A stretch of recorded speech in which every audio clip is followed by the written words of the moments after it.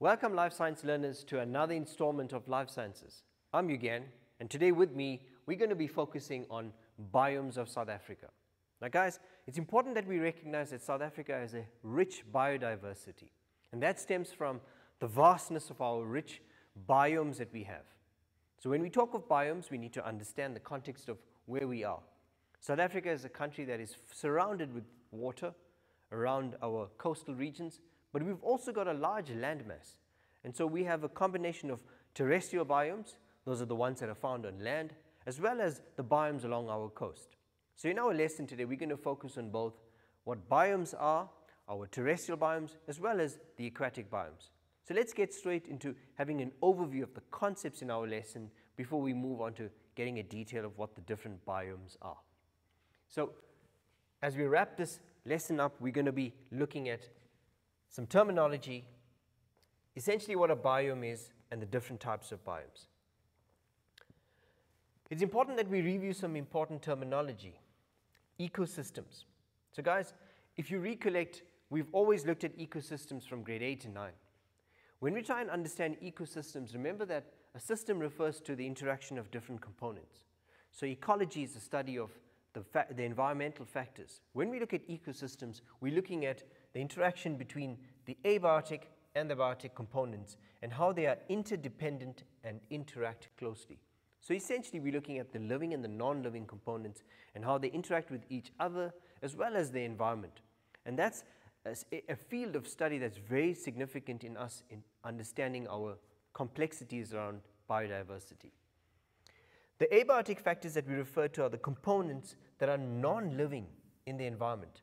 So when we refer to our non-living components, we refer to them as the abiotic factors. And these influence how the environment is. It influences how organisms live in that specific biome. It's important to also recognize that we have living components, and those living components are called the biotic factors. And so we will spend some time looking at the biotic factors of each biome. So essentially the living components, which includes the plants and animals. Okay? So the term biosphere is essentially what we're going to unpack today. So the biosphere refers to, again, the sphere refers to a globe or kind of the earth that we live on, and the bio refers to the living components. So when we talk of biosphere, we refer to all parts of earth where humans and other organisms are able to live and interact with each other. As we get into the lesson and we unpack what biomes are and the different types of biomes, it's important that we recognize what a biome is.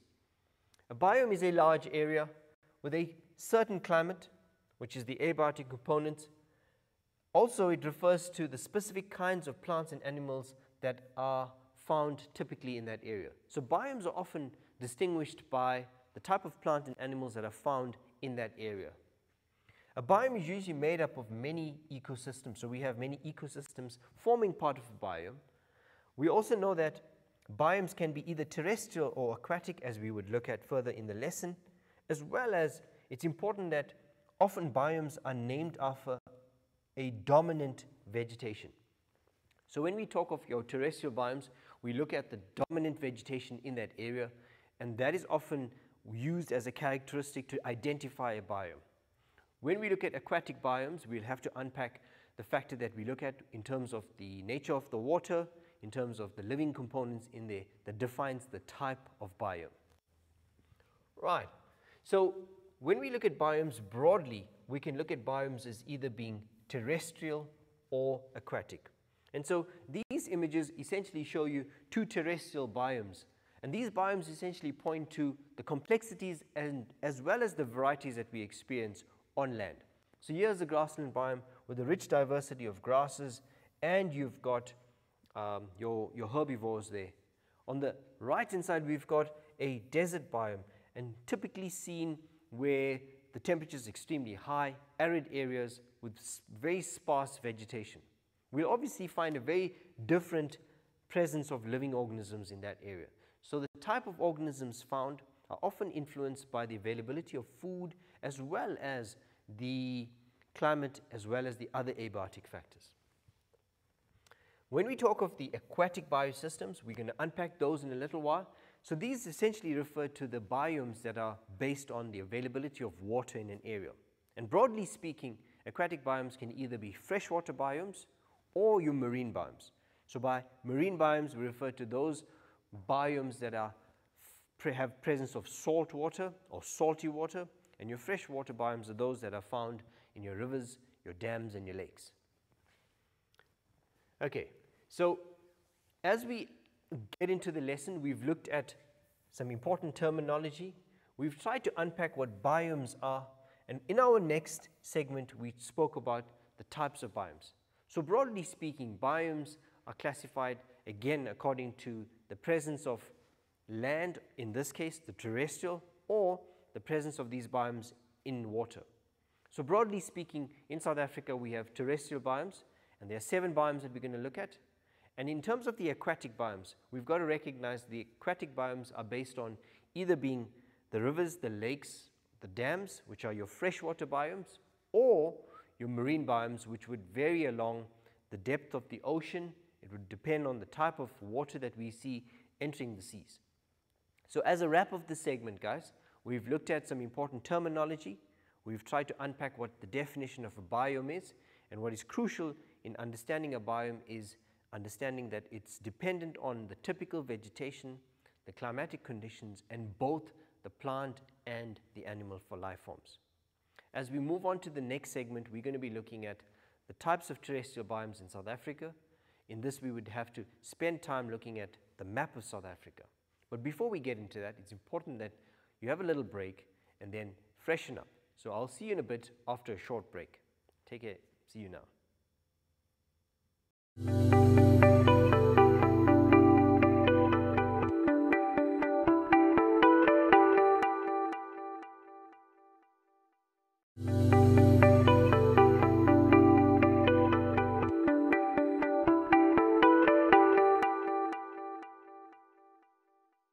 Welcome back, life science learners, to the next segment of our lesson today. We've been focusing on biomes, and we've unpacked what different types of biomes are. In our segment now, we're going to be focusing on the terrestrial biomes of South Africa. As I mentioned, it's important that we recognize that the terrestrial biomes refer to the biomes that are found on land.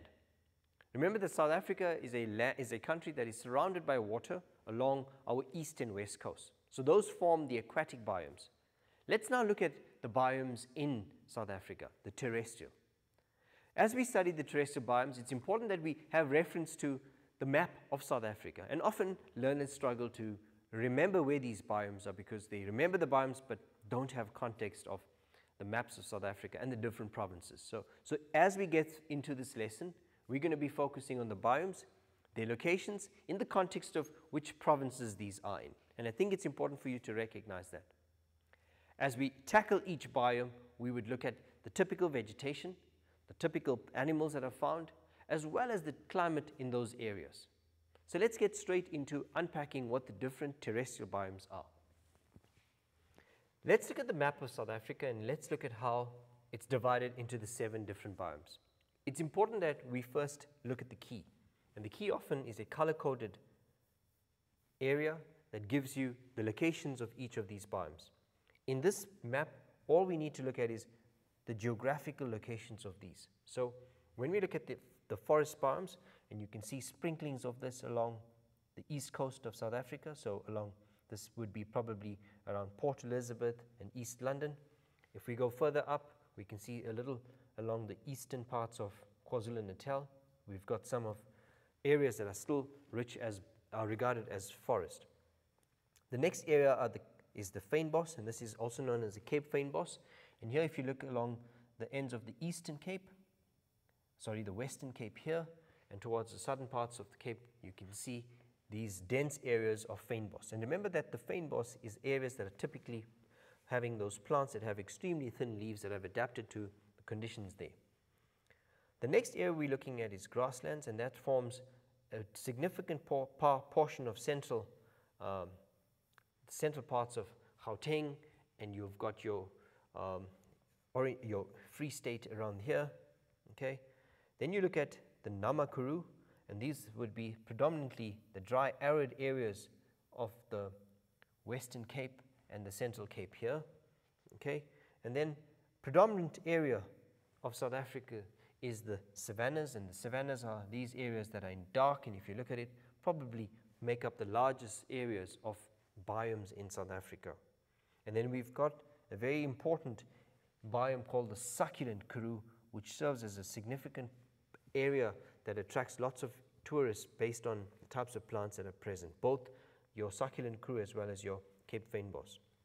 And then if we look at the last biome that we're going to view would be the thickets, and these are sprinkled along parts of, you can see KZN coming towards the eastern Cape, and these are typically found as small scatterings around these areas. And that's often along the coastal regions and influenced by the type of climate that's present in these areas. So guys, that's just a quick overview of these biomes. As we move on to, it's important that we recognize these biomes and learn where these biomes are. It's important that biomes are understood in the context of where they are. So as I mentioned, we've got the forest, the fynbos, the grasslands, the Nama karoo, the savanna biomes, the succulent karoo, and your thicket. Let's look at the context of these in terms of where we are in different provinces. So as we get into it, we looked at, this is Pretoria, and we know that that's kind of the central capital. We've got Bloemfontein here. We've looked at the Namibia and those areas that form the Nama karoo. This is where your succulent karoo, your succulent fynbos, your succulent, biomes were. And here you looked at the Cape fynbos. And we said that larger portions of these areas made up your savannas. And then we saw sprinklings of thickets in these areas here. So let's look at both of these in comparison. And I think it's important that you're able to compare both and look at the geographical locations of these in there. So this is just purely for a way in which you can identify the locations of these biomes in the context of where they are in the provinces. And often learners learn the biomes but don't understand where these are in the context of province. So try and use these images to try and understand where these biomes are in the context of the different provinces.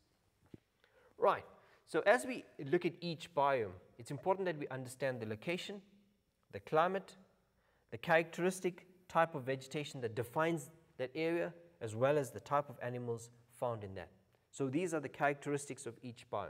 So when we look at the savanna biome, guys, if you look at it, is on my map is in red. So all these areas that are in the dark red are the savanna biomes. And these are predominant along the Mpumalanga as well as the Limpopo provinces. They are defined by hot, rainy summers. They have extremely cold or cooler winters. The soil is infertile and porous, and water drains very quickly through them. The vegetation in these areas are characterized by baobab trees, acacia trees, and your marula. We also find typically the mopane worms found in these trees. If we talk of the characteristics of South Africa being identified by the big five, this is where you would find them. So your big five, in terms of that's typically seen and associated with South Africa, would be found in your savanna biomes. We also see it being home to the wildebeest, the eland, hippos, kudus, cheetahs, zebras, giraffes, wild dogs, and your hornbills. Right, so as you would see a beautiful image showing your baobab trees that are typically found in your savannas, you've got the big five here, which is essentially where they would be found. You've got giraffes, you've got your amarula trees there, and you've got your acacia trees. And so these basically form what we refer to as your tourist hotspots, where tourists actually are attracted towards these because of the big game, and that we talk about the big five, as well as the presence of these typically unique animals found in these areas. So when we talk about the Kruger National Park and the Pilanesberg National Park, these are areas that are typically found in your savanna biomes. Right, so the next biome is the grassland biome, and if we go back to our chart, the grassland biome is typically seen in areas that are colored in yellow. Okay, so most of these are in the central plateaus of South Africa, the inland areas of KwaZulu-Natal, as well as the mountain areas along the Eastern Cape Province. So you'll see them along the Eastern Cape Province around that area there. The climate that's experienced in these biomes are hot summers with cold winters and often seen with frost. They have a high summer rainfall often with thunderstorms and hail.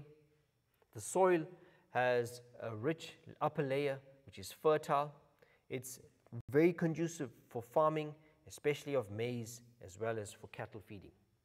It's also known as the soet gras, and it's actually the sweet grass, and that is the vegetation that is typically enjoyed by your antelopes, your blesbok, your eland, your springbok, as well as your wildebeest.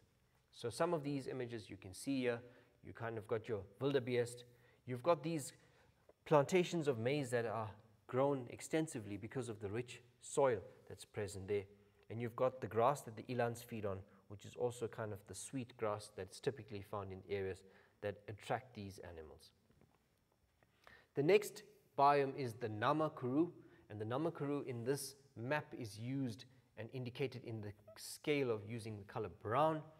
And the Namakuru covers most of the central plateau regions of the Western and the Northern Cape provinces. So if you look at it, the Western and the Northern Cape provinces are in those areas there. Okay? It's a semi-desert, flat and rugged terrain. The ground is dry and rocky. There's no permanent flowing rivers in there. These often dry up. The rainfall is less than 500 millimeters in a year, which is often experiencing drought. The summers have extremely high temperatures and winters can be extremely cold. So the soil is sandy with very little nutrition and often is ideal for animal farming.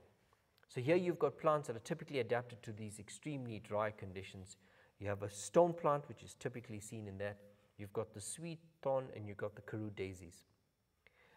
In these areas, because of the nature of the temperature, you find that the animals are much smaller. So you've got a variety of rodents. You've got fox, jackal, you've got ostriches, you've got many reptiles, and you've got some endemic scatters of larks. Okay, so here you can see the typical terrain, dry, rocky. You've got plants that are typically adapted to dry conditions. These are the karoo daisies that we're talking about.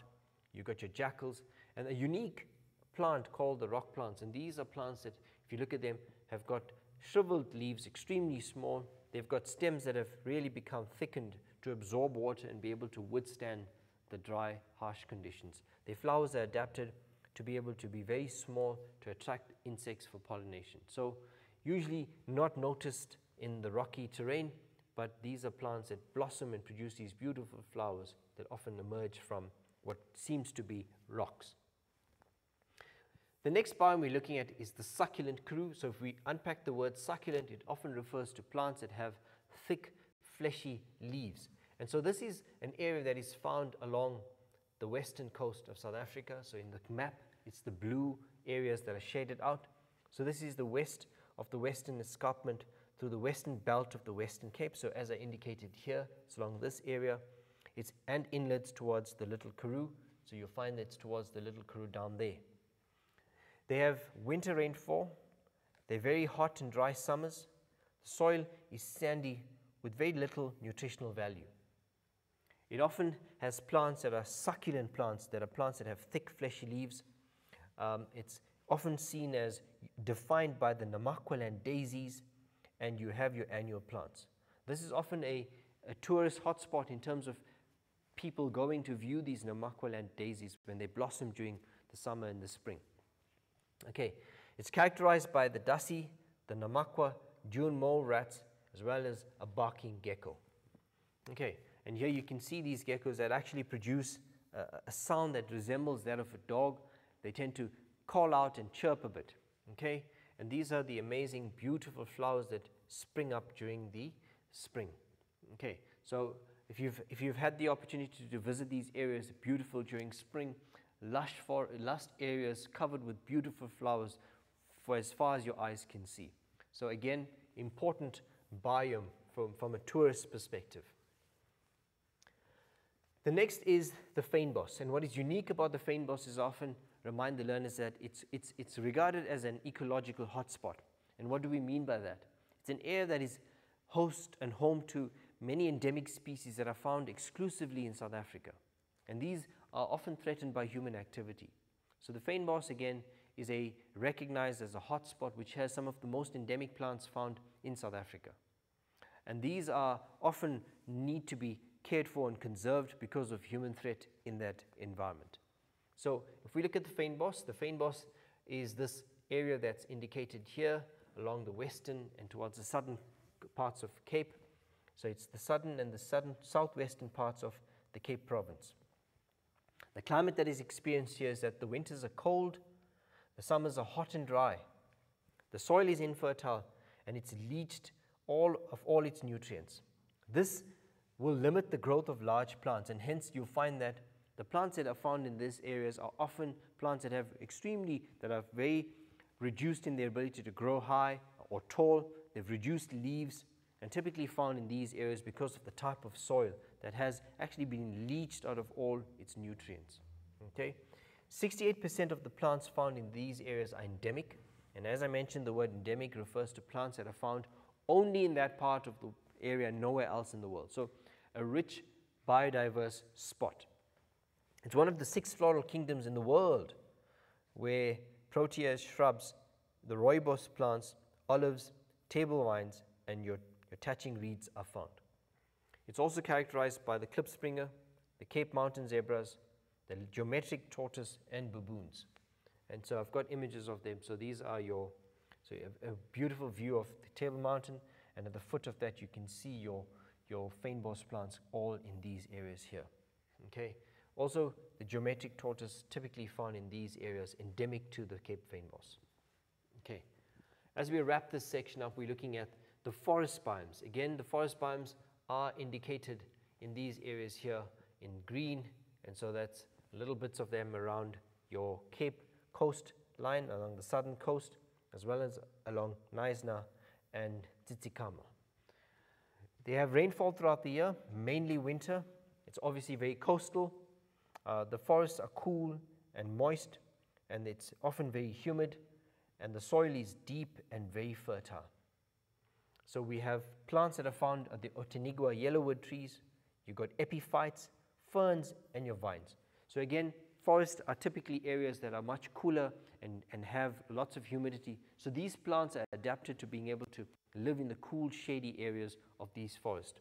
Animals that are found in these are the blue duikers, your bush pigs, your Knysna lories, your woodpeckers, as well as your paradise eyecatchers.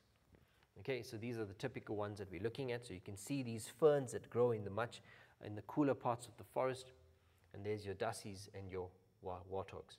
Okay, and finally, as we wrap this section up, the thicket biome. Again, these are patches that are found along the eastern coasts of South Africa. So along the east coast of KwaZulu-Natal and the Eastern Cape, here the rainfall is fairly high. There are areas that are covered with sandy dunes, and they have soil that's often very clayey. There are different types of plants. They're often shrubs, evergreen forest succulents that are found. Typically found along these areas are monkeys, squirrels, elephants, as well as your black rhinos. And so as we look at these are your succulent plants, and often you find lots of aloes. You find your euphorbia species, which are the thickets and aloes that are growing in these areas, and they're often home to monkeys that have enjoyed the type of vegetation and the flowers and the fruits in these areas. So guys, we've looked at the 7 terrestrial biomes, and remember that it's important that we recognize their location, the typical climate that's experienced, and that's defined by the rainfall, the temperatures during summer, winter, and other unique features of the soil. We then spent some time looking at the characteristic animals of each one, and then we looked at the types of plants that are found. And essentially that defines what a biome is: an area that is characterized by its climate, but the vegetation and the types of animals that inhabit that area. You've been great. Let's have a short break, and I'll see you at the end of that.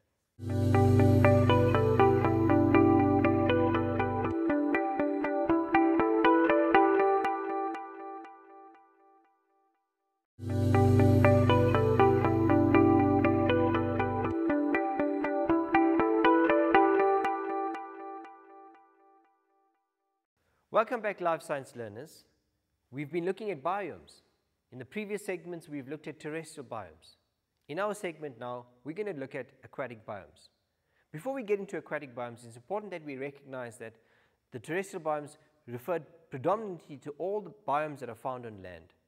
As we unpack the aquatic biomes, we're going to be looking at the types of aquatic biomes and try and get a sense of where these are. So So let's get straight into understanding what are aquatic biomes. So guys, when we look at the aquatic biomes in South Africa, we've got to recognize we have freshwater biomes and marine water biomes. So what is it that we mean by when we refer to a freshwater biome? So think of all those water bodies that do not have salt, okay? And if we talk about the marine biomes, we're referring to essentially those biomes that have a presence of salt in the water.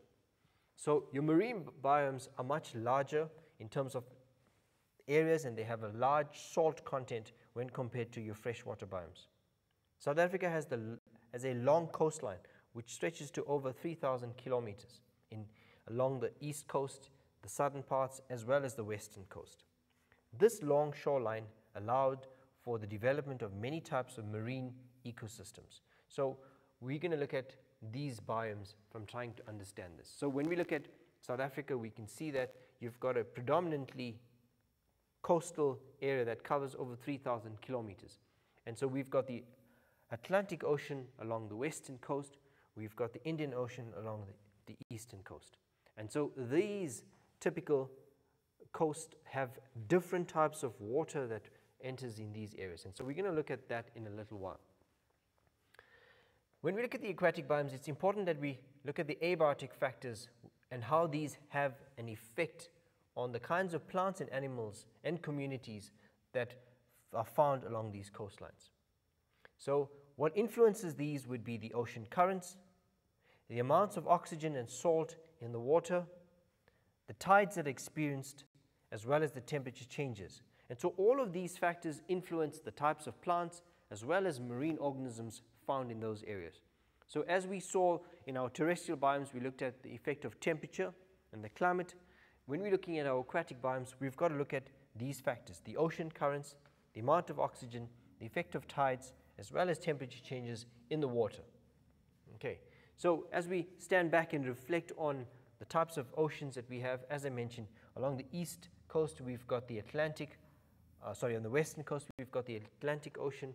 Along the Indian Ocean on the east coast we've got the warm Benguela current, and this is the water that comes down from the equatorial north area into the southern parts, and that brings in warm water that goes towards the southern tip of South Africa. We also have along the west coast we've got the cold Benguela current, and this is water that comes in from the Antarctic, which is extremely cold, and that brings in, and in this area we've got the cooler waters along the western coast, and we've got the warmer waters along the eastern coast.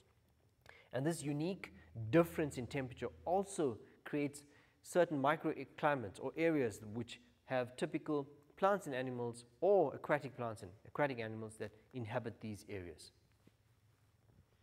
So as I mentioned, we can broadly divide these into the freshwater biomes and your marine biomes. The freshwater biomes are divided into three different types. These are your dams and lakes, rivers, along with your wetlands. So in terms of us understanding where fresh water is found, dams, rivers, lakes, and wetlands are often identified as areas that have fresh water, water that we can consume in terms of that is not salty. And these have typical types of temperatures, as well as a pH of water, as well as the type of temperature that's found in the area that influences the temperature of the water. When we look at aquatic biomes that are the marine, these are divided into your sandy shores, your rocky shores, your coral reefs, your mangrove swamps, estuaries, as well as your oceans and your open seas. And guys, when we try and unpack these, we're going to have to look at, again, the typical type of microorganisms or aquatic organisms that live there, and how that is influenced by the terrain or the area. Right, so as we wrap this, we've looked at South Africa's 7 terrestrial biomes. We're now going to spend some time looking at each aquatic biome in detail and try to understand what this looks like and how it constitutes the types of plants and animals found in these aquatic environments. You've been a good audience for a short while. Let's have a break and I'll see you back in a bit.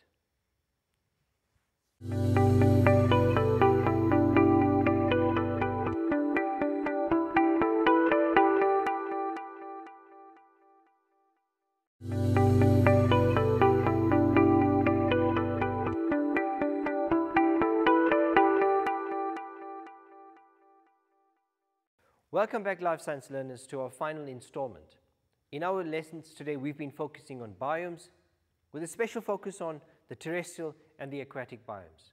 We've looked at what the characteristics of biomes are, and we said that biomes are characterized by the climate, the environmental conditions, which include both the temperature, the rainfall, as well as it's identified or defined by the typical plant and animals found. And so biomes create these areas that are distinguishable. When we look at the aquatic biomes, we're going to have to unpack that based on the temperature of the water, the type of organisms that inhabit these areas. So let's get straight into looking at aquatic biomes along the South African coast. So when we first look at biomes, we're going to unpack what the marine biomes are, and the biome that we're looking at are your sandy shores. And so this image shows you the beach where there's predominant sand along the coastal areas with very little vegetation. Again, the type of soil that is found in your sandy shores does not support the growth of plants. So think of what soil has. So soil has a mixture of different sand particles. So when we talk of your sandy shores, it has predominantly large particles or grains in which many of the plants that are adapted to living require a deep root system. So these soil particles have a poor water retention capacity, and so the water drains through. So you find that there's very little vegetation on these shores, and often because of a lack of vegetation, guys, you'll find that most of your aquatic organisms are found in the water with very little living organisms along the coastal regions. And here you can see some sparse vegetation that's found on these sandy shores. It's a constantly changing environment, and that's depending on the tides that are present. And so because they are found on these sandy shores, you'll find that when the high tide comes in and the low tide moves out, it often affects the type and the shoreline. So this would be a constantly changing environment and often not conducive for plants to actually grow along that coastal area. And what I said was that there are very few animals that are found along these coastal regions. It's obviously a paradise for people in terms of using their 4x4 vehicles, and we'll talk about the effect that humans have had on these sandy shores. And so because of these open areas, we find that humans have, in some areas, have used these shores for 4x4 off-riding, and that has often affected the type of the shoreline, and in many cases, even some of the animals or organisms that live. So remember that although we're seeing a sandy shore, but in that you've got some marine invertebrates that live, so your crabs that live in here. So driving your 4x4 vehicles on this often affects the landscape and the animals that live there. Okay, so we also get rocky shores as the next biome. And so the term rocky is typical of the type of rocks that are found. And so if you look at these images, you can see that the shoreline is covered with rocks. And what is unique about these shorelines is that these rocks create little tidal pools that are filled with marine organisms. We often find that on these rocks you find clams and mussels clinging along. And so these are often areas that are rich in pools filled with marine invertebrates. So they form a firm foundation for plants and animals to live on. These areas show a great diversity of living organisms. So you'll find a lot of algae, you'll find lots of seaweed in these little areas. But they also form these little tidal pools. As the tide recedes, you'll find that water tends to accumulate in these rock pools. And within them, I know that many of you would have went and kind of tried to find, when you go to the beach, to try and look into these rock pools, to look at the type of fish and even some of your marine invertebrates. And so that's what we're going to look at. So you'll find that they create rock pools, and in these there's a rich diversity of marine life. And these include your clams, your mussels, crabs, and often are found on these rocks. So you'll find that often in the crevices between these rocks, you'll find that crabs often live. As I mentioned, you've got these clams that are obviously found in the intertidal zone. So when the tide comes in, these are covered. When the tide becomes low, you'll find that these fill up with water and form these little rock pools in which you find a diversity of marine organisms. The next biome we're looking at is your ocean ecosystems. And guys, these refer to your open ecosystems, your open ocean ecosystems. And so a beautiful image showing you the diversity of coral and the diversity of your fish and your larger and your smaller fish in these areas. So these are often very large marine bodies that cover most of the Earth's surface and contain the largest of the ecosystems. So most of our areas away from the shorelines form part of your deep ocean systems. The open ocean or the seas contains a rich diversity of living organisms, and these include your invertebrates as well as your vertebrates. By that I mean you're looking at your phytoplankton, your zooplankton, as well as your larger mammals, so your sharks, your dolphins, your whales, as well as some of the larger fish like the sharks. Okay, so not many plants actually are found at the bottom. You'll find lots of seaweed, and that's because of a lack of light penetrating into the deeper parts of the ocean. So you'll find that towards the upper surfaces, you'll find a layer of seaweed that grows, but as you go further down, there'll be a lack of plant material growing there, and that's due to the absence of light. So algae called phytoplankton will form a major part of these ecosystems, and phytoplankton are responsible for the production of oxygen on Earth, and so they are able to photosynthesize and make the oxygen, which obviously contributes significantly to the oxygen on the surface of the Earth. So these have much cooler temperatures in the water, and that's because of very little light penetrating to the bottom. The water is much warmer on the surface, and so you'll find there's a different distribution of life forms in these ocean bodies. Okay, so animals vary from being microscopic, and here you can see your zooplankton, and you've got your phytoplankton there, and these are often very small to extremely large, and you can see you've got your large fishes and shark and whale that are found. Examples of animals in these oceans may include the different types of fish, whales, sharks, octopuses, perlemoen, crabs, and your crayfish. So when we talk about the diversity of life forms in ocean, I mean the best part to actually look at the diversity would be in your deep ocean ecosystems. Okay.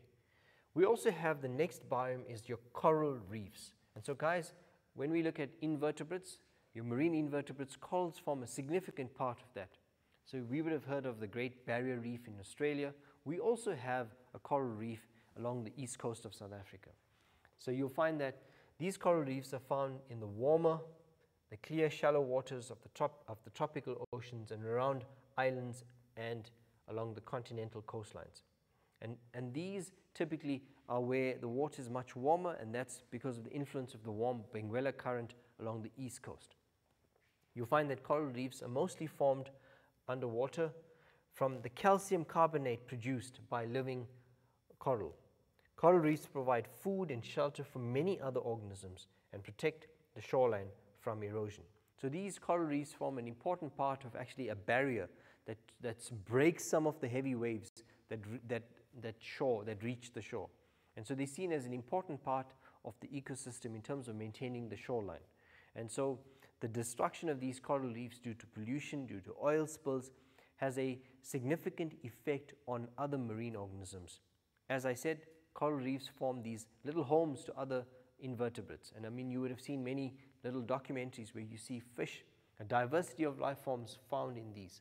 And these typically feed and are protected by the heavy currents when the currents change, and they're able to seek shelter in these coral reefs. Okay, South Africa has only one coral reef, and that's in the subtropical ocean waters of the Lake St. Lucia along the northern KwaZulu-Natal. So if you've been towards KwaZulu-Natal along the northern coast, you find that there's an estuary along St. Lucia, but you also find further along the shoreline, we'll find that there is a coral reef which is unique to South Africa. So this is an image that shows you the typical corals, and you can see that these are fish that have actually created these microhabitats in which they feed and find food in. Okay. We also know that estuaries are an important part of the biomes, and so estuaries refer to those water bodies that connect the freshwater ecosystems or biomes to your marine water biomes. So this image shows you the typical shoreline, but it shows you the river that meets the sea. So you've got different points along South Africa's coastal regions where many of the rivers move into the seas. And so we refer to those as estuaries. So an estuary is partially enclosed coastal body of brackish, salty water which one or more rivers and streams flow into. and with these there's a free connection to the open seas. So you find that rivers often tend to lagoon into the ocean, and they create these little areas that are separated. As you notice here, these areas are slightly isolated from the sea. So you find that when the tides change, the water moves in, and when the tides recede, the water moves out. And so these create a unique habitat for animals and plants that are typically suited to that brackish water, slightly salty, but not as intense as the open oceans. So estuaries form a transition zone between the river environments and your marine environments. And these are unique in that they support a diversity of plants and animals that are uniquely found there. They contain a lot of nutrients in silt that is washed down the rivers, meaning that they can support a diversity of plants and animals. So what's unique about these estuaries is that during floods and rains, you find that the silt on the top fertile soil is washed into these rivers that carry then towards the open seas. And so as they tend to accumulate here, you'll find that these become a site that is rich in topsoil. And so that supports a diversity of plants and that live along these areas. And hence we see the development of mangroves that have a rich diversity along these estuaries. Then we get to freshwater biomes, and these are divided into dams, lakes, rivers, and wetlands. Guys, it's important that we recognize freshwater biomes are probably a smaller part of the aquatic biomes, but they are a crucial part of our existence and survival, because we rely on the freshwater systems for the access to drinking water.